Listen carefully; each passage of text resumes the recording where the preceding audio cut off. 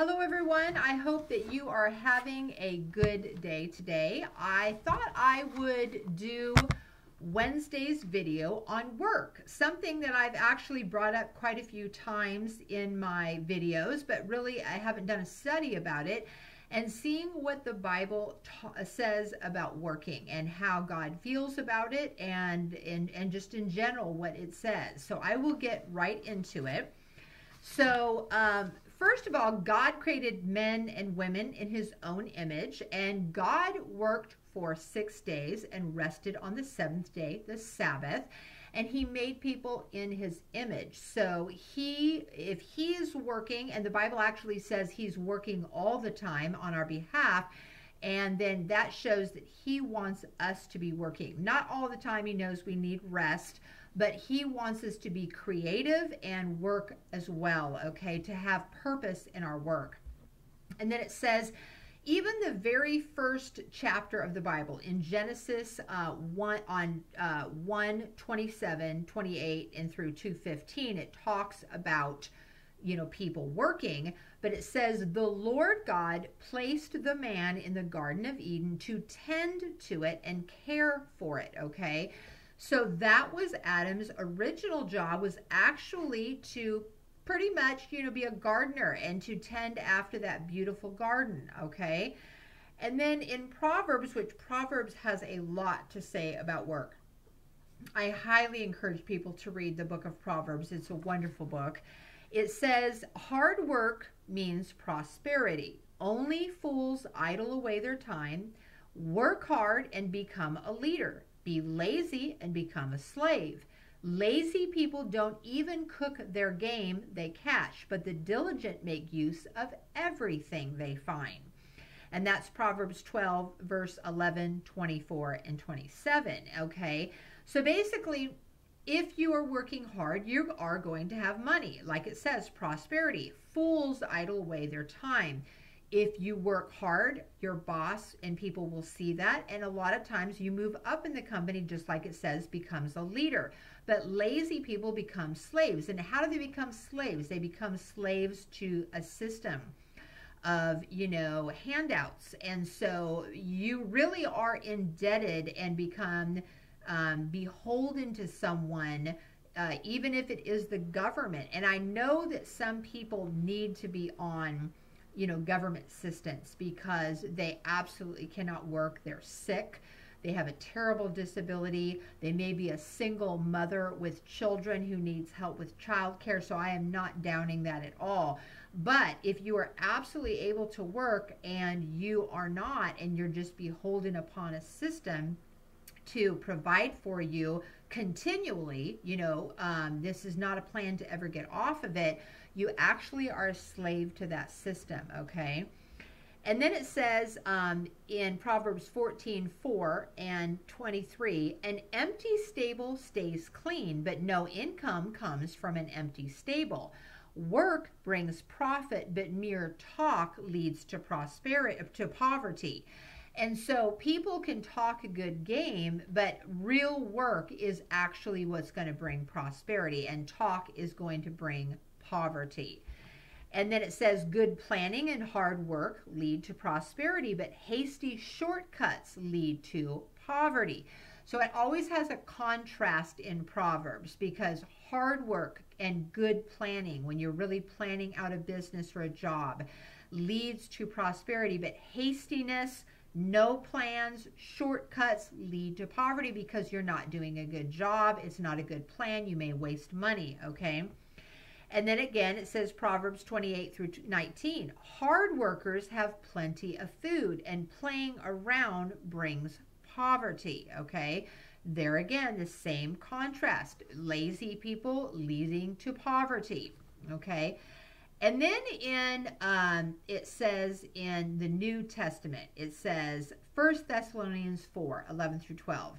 This should be your ambition, to live a quiet life, minding your own business and working with your own hands, just as we commanded you before. As a result, people who are not Christians will respect the way you live, and you will not need to depend on others to meet your financial needs. There's nothing worse than having to depend on others to meet your financial needs. You're actually a slave to them, okay? And then it says in 1 Timothy 5:8, those who won't care for their own relatives, especially those living in the same household, have denied what we believe, Christianity. Such people are worse than unbelievers. So what that's talking about is a parent who absolutely refuses to work and does not provide for their own relatives or children, wife, whatever. You are considered worse than an unbeliever, because God has called us to be parents, to be providers of the children, okay? And then it says another good one is Ephesians 4:28. If you are a thief, stop stealing. Begin to use your hands for honest work, and then give generously to others in need. And that really is what God has called us to do, is to work, and we use that work and the money that we have to provide for our family and our needs, but to give back to God in tithe, which helps other people, okay? And then it says in Ephesians 6:6-7, work hard, but not just to please your masters when they are watching, and that would be like your boss. As slaves of Christ, do the will of God with all of your heart. Work with enthusiasm as though you were working for the Lord rather than for people. So this is about the motive of working and how people work at their jobs or at home. Okay, and this can also be for a woman who is not working in the home, that they're watching their kids. It's working unto the Lord and not to men, and then you will get your reward. And that means working heartily at what you're doing your best at what you're doing. You know, putting sincerity into your work, whether that's out of the home or in the home, okay, doing a good quality job. And then it says in 1 Corinthians 10:31, whatever you eat or drink or whatever you do, which would include work, you must do all for the glory of God. That would be being a good worker, not stealing from your employer, not shafting the employer in work time. So having integrity in your work.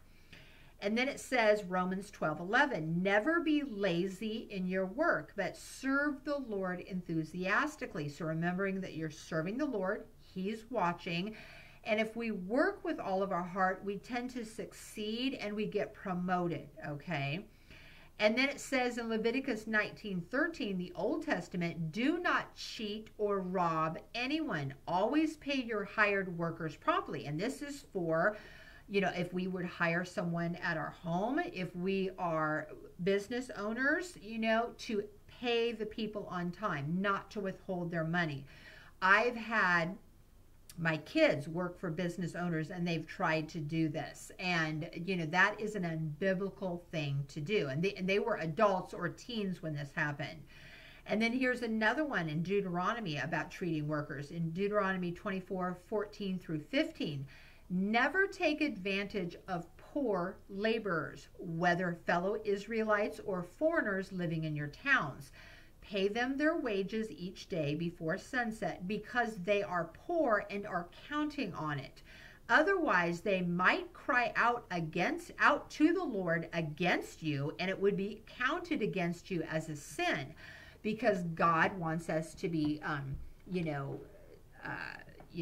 faithful in our finances, on our money, not cheating people, and paying our laborers, and we will be held accountable to Him.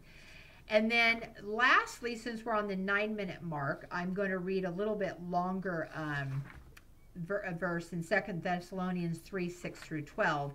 It says, now, dear brothers and sisters, we give you this command with the authority of our Lord Jesus Christ. Stay away from any Christian who lives in idleness and doesn't follow the tradition of hard work that we gave you, okay? So stay away from them. For you know that you ought to follow our example. We were never lazy when we were with you. We never accepted food from anyone without paying for it. We worked hard day and night so that we would not be a burden to any of you. It wasn't that we didn't have the right to ask you to feed us. They were missionaries. But we wanted to give you an example to follow. Even while we were with you, we gave you this rule, and this is a wonderful rule. Whoever does not work should not eat. Yet we hear that some of you are living idle lives, refusing to work and wasting time meddling in other people's business. In the name of the Lord Jesus Christ, we appeal to such people. No, we command them, settle down and get to work and earn your own living. That was 2 Thessalonians 3, 6 through 12, and that's the last scripture I'm going to read. So we can see that the Lord is very firm all the way from the Old Testament to the New Testament about not being lazy and working. Now, obviously, this is not, I'm not talking about that people who are on disability, who can't work. Now, even people on disability, there's different levels of disability. And if you're at home, you can take care of your home if you're able to. You can take care of your space. If you're a stay-at-home mom, you can do well in taking care of your children and your household. So it's really thinking about our work as glorifying God in whatever we do and doing the best that we can, being diligent with the resources that God has given us, the blessings, the natural talents, the natural gifts that He's given us, and also the spiritual gifts. If we work in a church and volunteer our time, or in a ministry, we need to do the best that we can do and being absolutely honest and transparent in everything that we do. So that is what the Lord thinks about work, and I just wanted to do a study on it. I hope that you have a great day, and I will see you tomorrow.